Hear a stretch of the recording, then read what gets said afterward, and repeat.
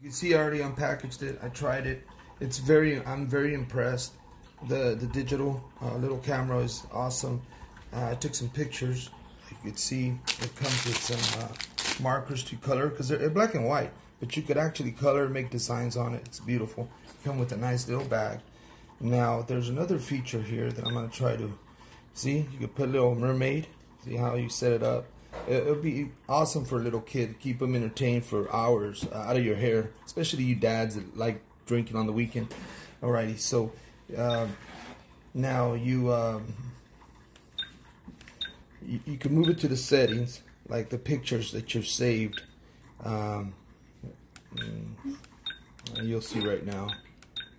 Okay, and then these are all the pictures that I've saved. Like you can see, I took all these pictures.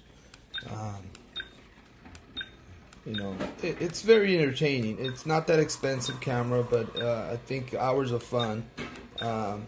It's black and white, but I think your little one will have awesome fun, and it's inexpensive for the features that it offers. And then it prints out the printers right here, and it'll come out. I took these samples yesterday, these pictures. They're black and white.